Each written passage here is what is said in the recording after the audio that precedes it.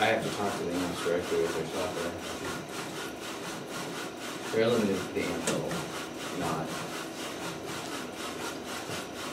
It's got some, I don't think I'm really affecting it very much. No, it's quite still.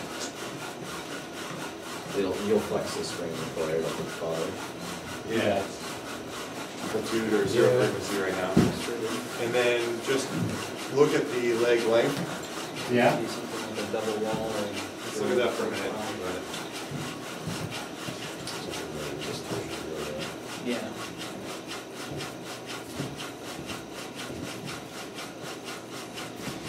We can stiffen out. So you want to try to do more? So, well, okay, so here's the question. This, I thought, looks like, it doesn't look like a sine wave. I would expect a sine wave to be like slowing down a lot at the ends, kind of. And slow it down a lot.